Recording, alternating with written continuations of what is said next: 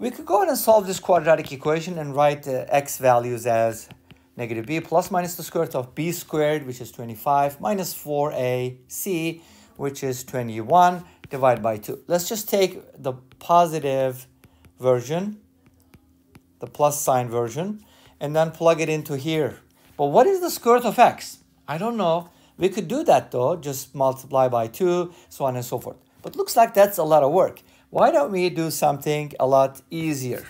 And that would be taking advantage of something so we can easily get to, so we're going to use something that will help us get to the answer really quick. And this is what it looks like.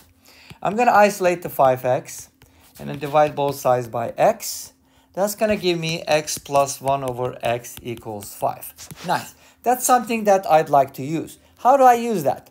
Well, let's go ahead and call this a, and I want to use a capital A, and then square both sides. Now I get x from the square of root x plus 1 over x plus 2 times a times b equals a squared. I know that these two cancel out, and I know that x plus 1 over x is equal to 5 from here. So that's 5 plus 2, so a squared is equal to 7. And from here, we know that a is positive. How do we know that? Then a becomes square root of 7, and that will be the only answer.